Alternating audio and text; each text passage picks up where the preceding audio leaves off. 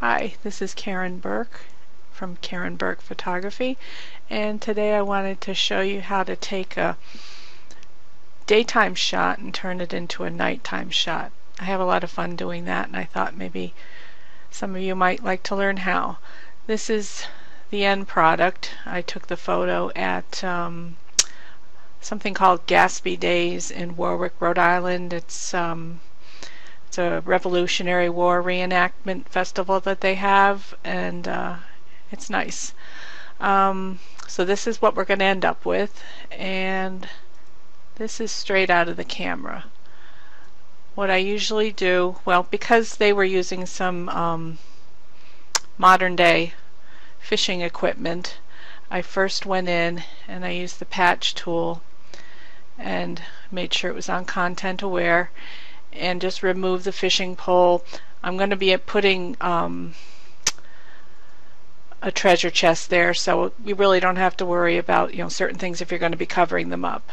But with the patch tool, you just take smaller sections and then just slide it over, and kind of like to make sure that the lines in the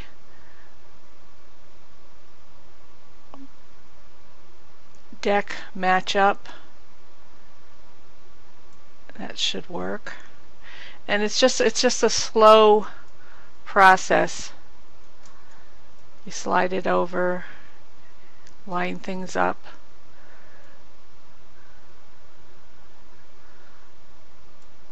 There's tons of ways to do this. This is just the way I happen to do this. That looks pretty good. I mean, you could take your time a lot more. Over here I ended up taking these boards out, and again it's just a matter of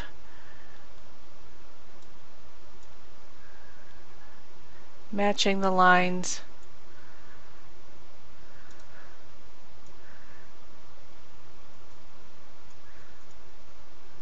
Slide it, line up the lines, and what I think I ended up doing over here is copying from this side. What you can do is, because if I tried to patch here, the angle would be wrong. So what you can do is get rid of the selection. You hit Control D, that'll deselect, and I'll go back with my history and undo that patch. Okay, and I'll hit deselect, and you go up to the lasso tool and you just select a section of the dock and you hit Control J. You could hit refine edge and feather it. I usually just feather it in a layer, and then you hit Control T, and that will you can just drag this over.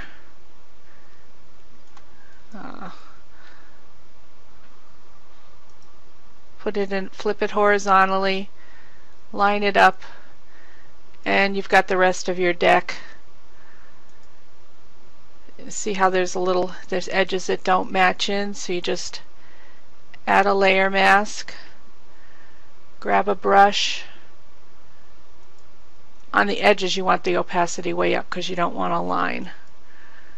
And I've got it selected the black to remove, and you just go in and remove the edges.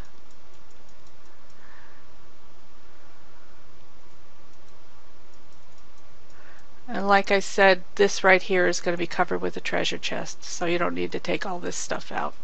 What he needed with a gun, I'll have no clue. So what I'm going to do now is just go into the next photo so we can start converting to night. So we got the straight out of the camera. Okay, this is the edited version. Open with Photoshop. Okay, we'll make it a little bigger. Alright, I put the treasure chest in already.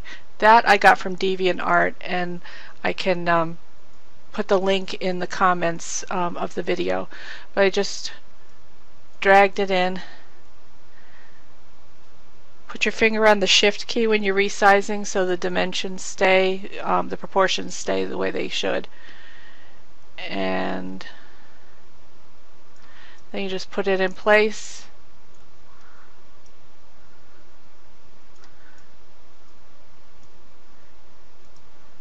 Okay, I'm going to take that out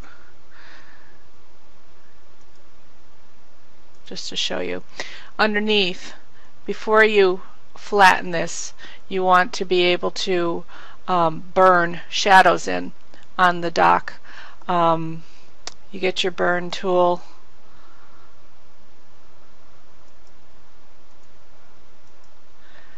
and you want to hit probably midtones and shadows and a little bit of the highlights.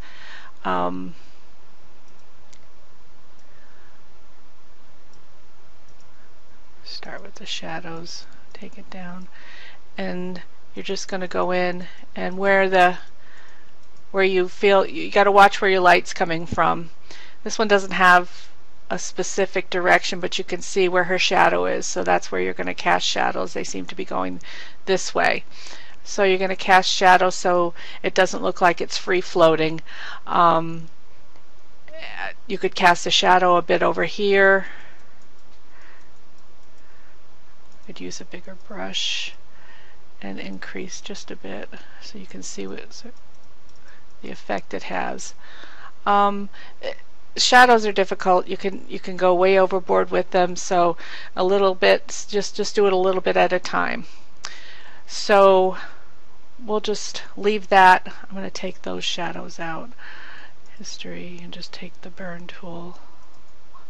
Okay, now one of my favorite settings is how we're going to start to turn this into a night shot. As you go on make sure you're on your layers panel, and you could either find it here, you're going to do a new adjustment layer, or you could find it here, layers, new adjustment layer, and we're going to go to color lookup. You click OK, then you're going to have your properties tab available to you. If it's not, you go to Windows and you make sure your properties is checked off. And color lookup has lots of really neat ways that you can change your picture. I like Candlelight Cube. I like, a lot of times I'll use drop blues because when you turn to a night shot, it'll make it very blue. So here we go to Night from Day Cube, and see the blue, and it darkens the photo. And you can go in and you can adjust if you want. A lot of times you can even do it twice if you want it really dark. This is okay because it's not super. I don't want it to appear like it's super dark. You can go to your layers and you can adjust the opacity.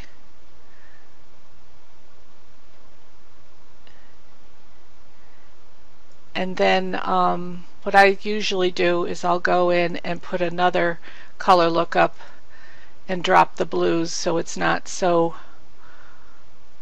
blue. But I won't do it full force because then it gets really gray looking. So we'll go to the layers and decrease that just a bit.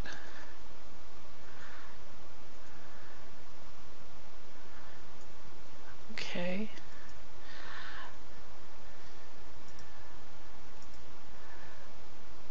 So we start with daylight,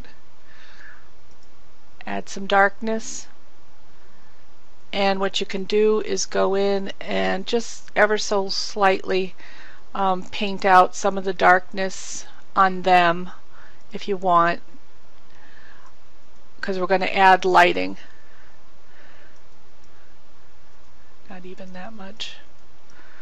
We're going to have, and you could even do this after you add your lighting, because then you can see where the light's going to fall. Now when I went to this festival, they had a lot of really cool things, and what I do a lot is when I want stock photos for my photo manipulations, I go to the museum, I take my camera everywhere, and they had a really cool looking lantern, so I took a picture of that and cut it out in Photoshop. And so we'll put those on the deck, and this was a really pretty lantern. It does have I never took the candle out because it was just too much work, that's laying here, and once you put the light in you're not going to see it. So you hit the shift and you resize it. Try to keep the proportions close to what they would be, right about there. And if it's a little crooked, you can play with it. That looks good. And you're going to want this underneath your color lookups so it's in the dark as well. We'll hit I'll hit Control J to duplicate it, and then Control T, and we'll put another one right here. If you don't want them to look identical, you can hit Control T and just flip it horizontally. That way they're not carbon copies. Then we're going to go in, and you can do your, I like to do my dodging and burning and all my highlights later. So I'm just going to add my elements. These are light overlays. I have some Florabella ones. I've made my own. I'll use my own first. This one I had probably done something you're not supposed to do with your camera, but I pointed it towards the sun and took a picture and then darkened around the light flare to make the overlay.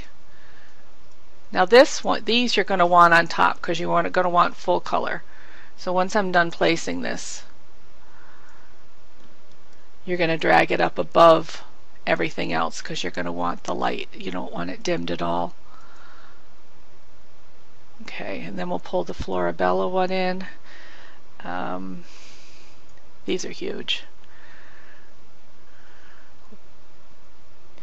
Okay, remember to hit the shift key when you're resizing. If you have trouble placing the light when these get really small, you can zoom in, and so then the box will get bigger and you'll have more room to maneuver your cursor, and it'll be easier. Okay, so then we'll move these up, and hit screen,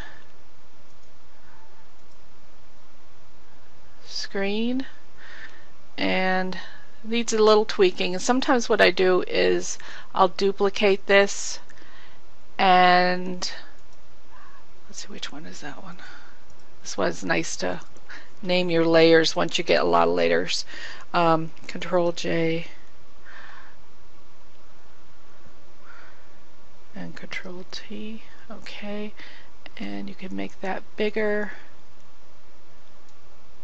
just to cast light, but you twist it around so,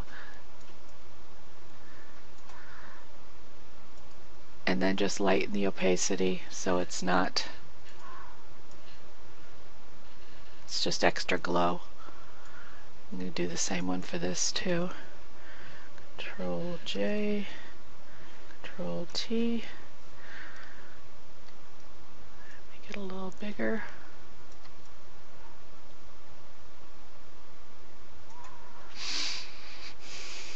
Check. Decrease. And then you could make a layer mask down here, because the light probably wouldn't be going all the way over the edge. And just, what do we have to increase that opacity and just kind of brush this away. You can do the same for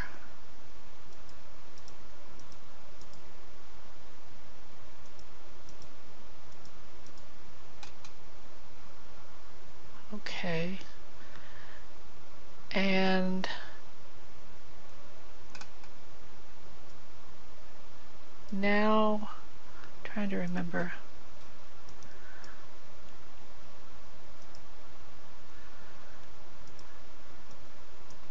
I think that's all the elements that I used. So then it's just a matter of casting the light, taking some of this light and removing the darkness. So we'll go into the color lookup and make the brush a little bigger. Take that down a bit and then just paint in some of the light back in. You can make the brush a little smaller so we're not making the water lighted.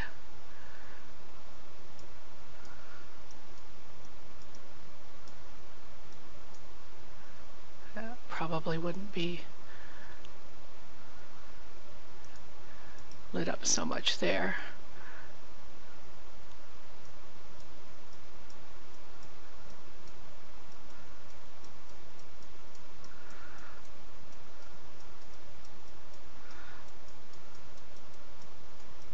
Maybe a little bit wrapped around here, but not much. Come out this way a bit.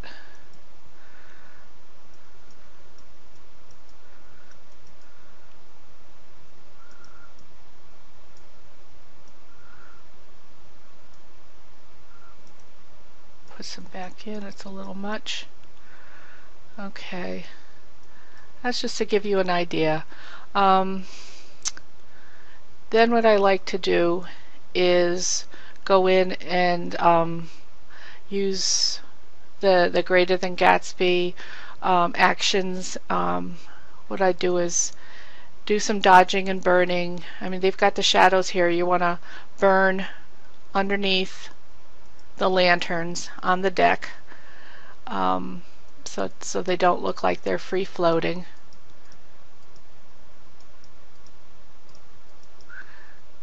Doesn't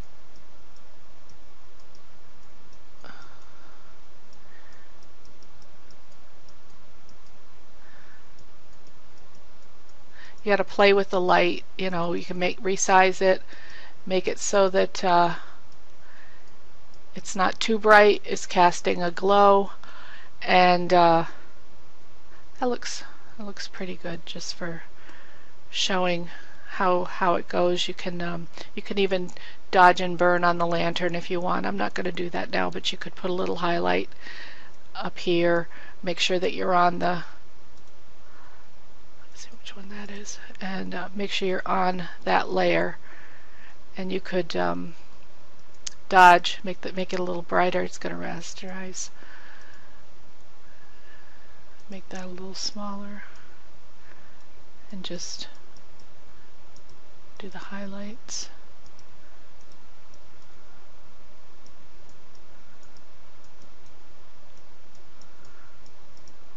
Okay, so I'm going to flatten this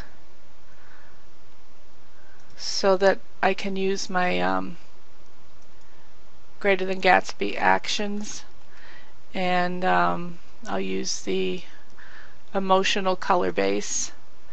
It'll brighten the center, it'll add a little bit of a vignette and make everything pop. Okay, and if it's too bright, you find it's too bright, you can just delete the opacity. You can go in, and she's got quite a shadow on her arm. You can use the color correcting, and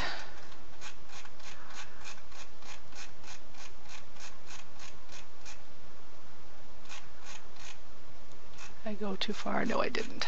Okay. Correct. Selective tone. I like that one. Okay. You select the tone you want to use by, I use the dropper tool, And I'm going to use the skin. It's kind of a gray. Go a little bit back further on her heel. That's probably better. Okay.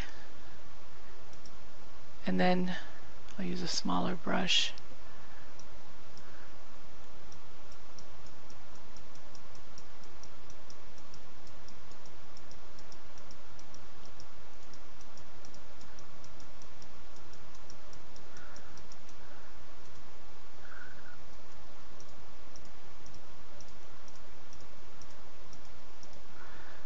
Okay.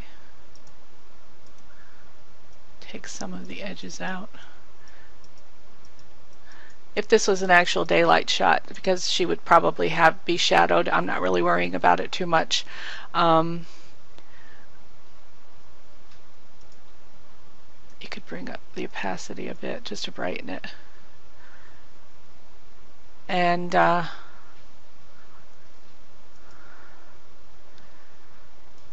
bring that back. And that's it. I hope you enjoyed it. Try another one later. Thank you. Hi. One thing I forgot to do, and I'm hoping this is going to work, is I didn't warm it up. You can go in your color lookup again and properties.